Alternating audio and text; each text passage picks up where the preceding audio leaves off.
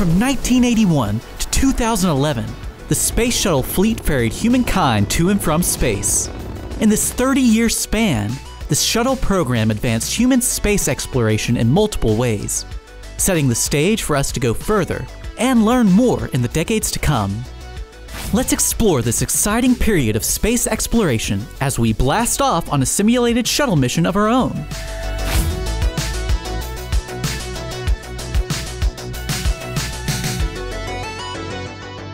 The idea of the Space Shuttle program was to create reusable spacecrafts that would allow for more frequent trips to space. It was an idea that evolved from the first concepts to the design we know and love today. In the very first designs, we had a totally reusable vehicle. We had the orbiter, which is a rocket-propelled space plane, mounted on top of another very, very large rocket airplane. The idea being that we would launch that combination to a very high altitude, then the orbiter would fire and take it into orbit, while the bottom part would fly back to Earth, be refurbished, and would fly it like a normal commercial airplane. The problems of developing two brand new major rocket airplanes at the same time was both expensive and challenging from a schedule standpoint. We had to ultimately look for other ways of getting the orbiter into orbit. Those other ways came in the form of mounting the Space Shuttle orbiter on top of an external tank, which held the fuel and oxidizer for the engines, and two solid rocket boosters attached to either side. Of course, this concept proved to be equally challenging for the engineers working on the program, especially those here at NASA's Marshall Space Flight Center in Huntsville, Alabama, who oversaw the development of the Space Shuttle's main engines, external tank, and solid rocket boosters. I put the shuttle and its challenges right behind landing a man on the moon. To be able to build a vehicle that you can launch into space and leave it up there several days and bring it back safely with all of the challenges of re-entry heating. And you realize when the thing comes back and lands like an airplane. It's an amazing vehicle, and that's been said by the astronauts. In total, there were 5 Space Shuttle orbiters that went to space: Columbia, Challenger, Discovery, Atlantis, and Endeavour. Here at Space Camp, we have 3 shuttle simulators: Discovery, Endeavour, and Enterprise. Enterprise being named for the first shuttle orbiter that was solely used for testing and training. And there was Pathfinder, the structural fit test article that we have here at the U.S. Space and Rocket Center. Now let's meet the crew of our simulated shuttle mission. We have our commander, our pilot, and our flight controller. This mission today will give us a small taste of what it was like to launch and land a shuttle. While most shuttle missions had crews of 5 to 8 astronauts, our mission today will mirror that of the first shuttle mission, with only a commander and pilot on board. Numerous firsts for human spaceflight occurred in a cockpit like this one. The first American women in space? That was definitely an e-ticket. And the first American people of color? All flew on a space shuttle. The shuttle also saw the oldest astronaut to date at 77 years old. In total, people representing 16 different countries flew on board the shuttle. This program really helped create the idea that anyone, regardless of where you come from, can be an astronaut. All crew members are ready for liftoff. T-minus 10, 9, 8, 7, 6, 5, 4, 3, 2, 1. We have booster ignition and liftoff. Liftoff of Endeavour and her crew. And the roll program is complete. All right, all positions prepare for booster separation.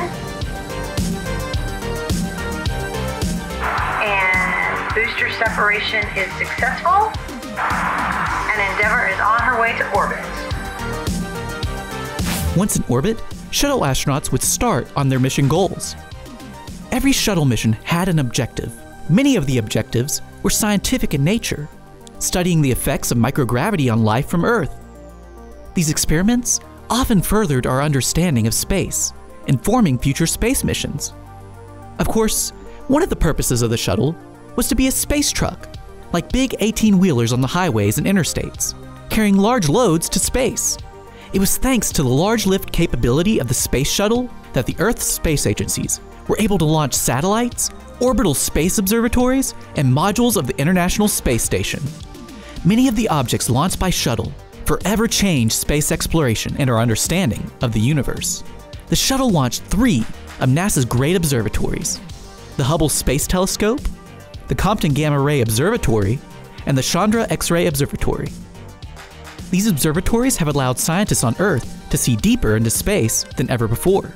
Then there was perhaps the Shuttle's greatest achievement, the International Space Station, furthering international cooperation in space. With both NASA and the Russian space agency, Roscosmos, now often working together, it is important to remember the role that space played in healing international relations post-Cold War. It was in 1995 when Space Shuttle Atlantis made the ultimate breakthrough by docking with the Russian space station, Mir.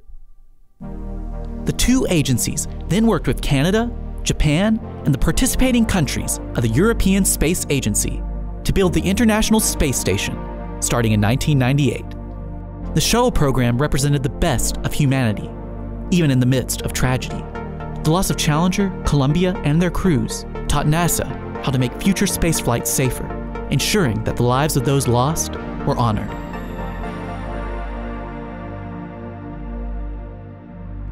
Commander, OMS burn was successful. We are ready for deorbit operations. When the final shuttle mission landed in 2011, many wondered what was next for NASA.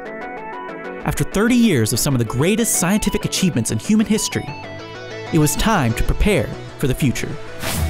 Well, I hope that historians will look back and say the Space Shuttle program was a stepping stone to Artemis, to Mars, because without the Space Shuttle, we wouldn't have built the space station. Without the space station, we wouldn't have learned the things that we needed to learn to go back to the moon, on to Mars. The current program being built, the Space Launch System, or SLS, is basically a shuttle. The core section of that is nothing but the external tank of the shell elongated. The solid rocket boosters are identical to the ones we used on Shuttle, except we added one more segment. So we took advantage of all of that experience and all that technology in building the new vehicle. As humanity ventures further into space than ever before, the Space Shuttle program continues to remind us of what humans are capable of when we work together for the betterment of all humankind. Houston Endeavor, we have runway in sight, final on 2-2. Everything looks good for a nominal landing.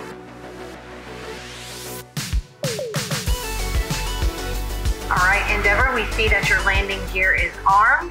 Houston Endeavor, preparing to deploy landing gear. And now landing gear is deployed.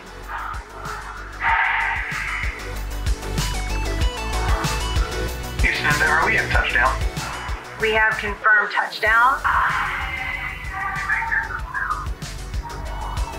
Houston Endeavor, we have nose gear touchdown. Endeavor has landed. We've had a successful mission. Welcome home.